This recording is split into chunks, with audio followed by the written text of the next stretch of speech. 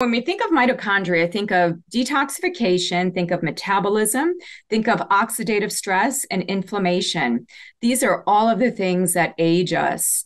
And that's why so many people are keen on taking melatonin as a biohacking or a longevity strategy, because it's actually helping to regulate those processes at the center stage of the cell where a lot of that is happening within the mitochondria.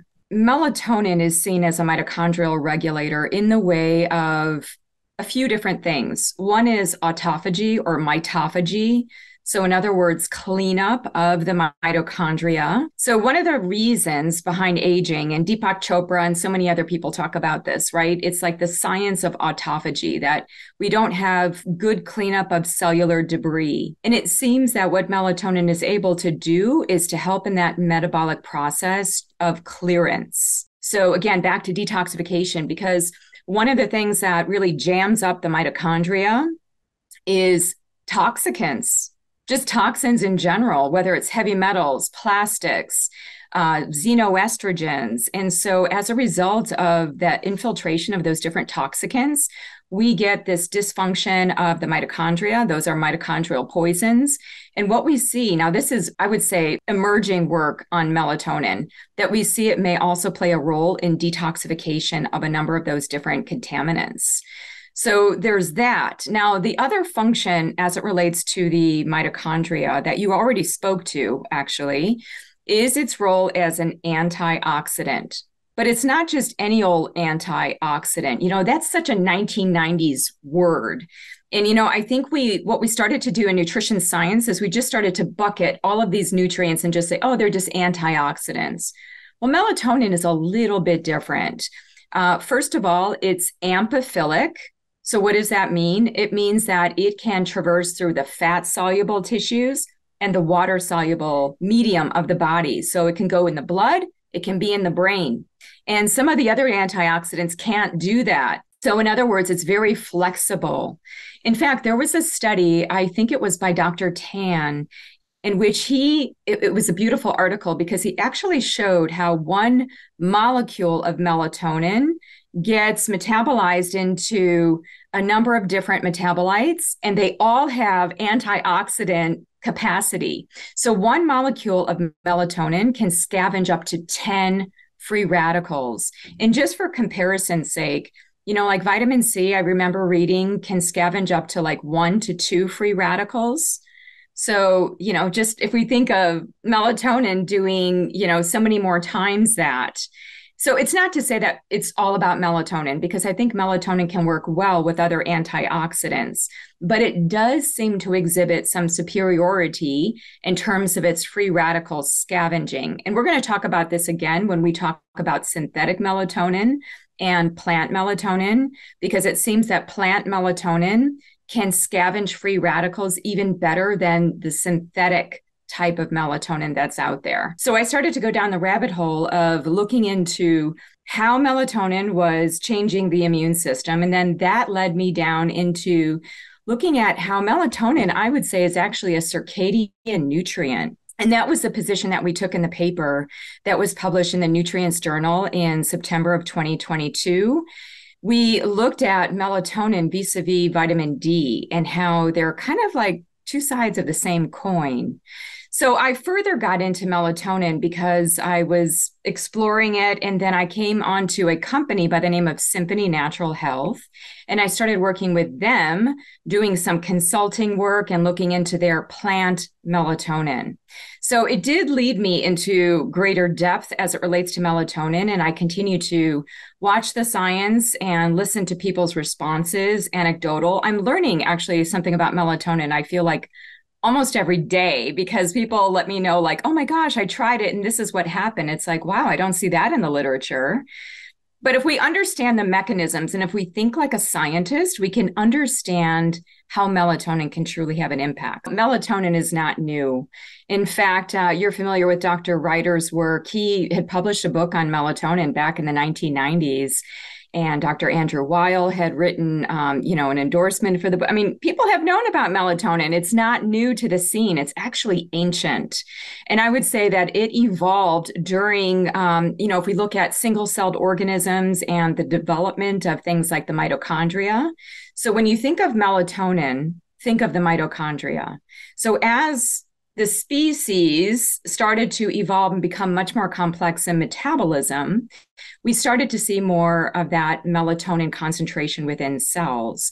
And even within the plant kingdom, it's kind of interesting, there's just as a little tidbit, melatonin fuels the synthesis of many different phytochemicals like glucosinolates.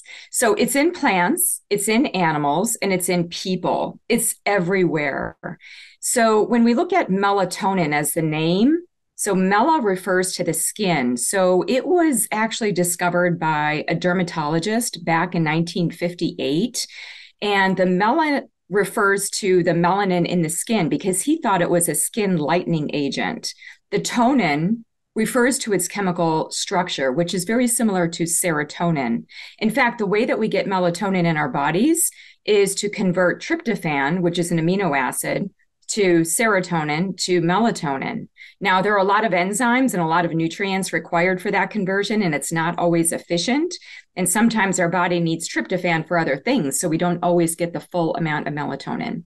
So your other part of the question was, where is it found? If we think of the human body, when most people think of melatonin these days, they think of it for sleep. And I would say that sleep is just one little fraction of melatonin. The type of melatonin, so first of all, the type of melatonin in our bodies is chemically the same, but it is produced in different tissues for different functions, I would say. So the type that people think of as it relates to sleep is the pineal gland created melatonin. So that only happens at night. That happens in response to darkness. So we get a peak. It's almost like we flatline in our pineal gland melatonin throughout the whole day. Then we go to bed. And then between 2 and 4 a.m., we spike in that melatonin produced by the pineal gland. And when it's produced by the pineal gland, what happens is it circulates systemically and it keys into receptors throughout the body on different cells and gets the cells synchronized. So the clock genes, the circadian rhythm. So that more than anything else is what melatonin from the pineal gland is about. It's about keeping you in line with day-night rhythm. Now, by way of thinking about that though, we're learning a lot more about its brain effects. When we see that spike between 2 and 4 a.m., we also see a spike in things like glutathione, superoxide dismutase, different other types of antioxidant defense enzymes. And that's kind of interesting because if you think of sleep, one of its functions is restoration. And part of the way that we do that, we have that resetting of the immune system. We have the resetting of the brain through the lymphatic fluid. There's a lot of antioxidant and anti-inflammatory activity that's actually happening at night. And what we're starting to see is kind of like the next level of melatonin from the pineal gland is its connection to those functions. The second organ that produces a lot of melatonin, but not in response to darkness, is the gut. In fact, the gut produces something on the order of 100 to 400 times the melatonin that's produced by the pineal gland. So we think that there are different functions of melatonin depending on where it's produced and how it's signaled. And what we know and think about the gut-derived melatonin is that it's more of a local effect. So it has more of an autocrine or a paracrine effect, whereas the pineal gland melatonin is more of an endocrine, a systemic effect. So, but, it's produced throughout the body. There's pretty much no organ system. It would be hard to think of an organ system that wouldn't have melatonin. But typically I think of the brain, the eyes. The eyes are we're going to talk about the eyes today. Obviously the skin, that's where it was first, if we look at the identification of hormones and skin. The skin is a huge landscape of hormones, especially melatonin. And so is vitamin D. Vitamin D is connected on in.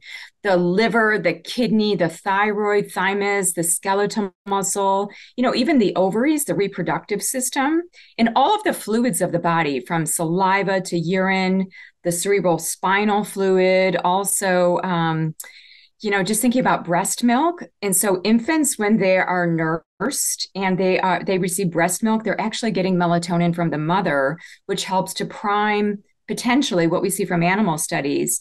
It helps to prime the gut microbiome very early in life.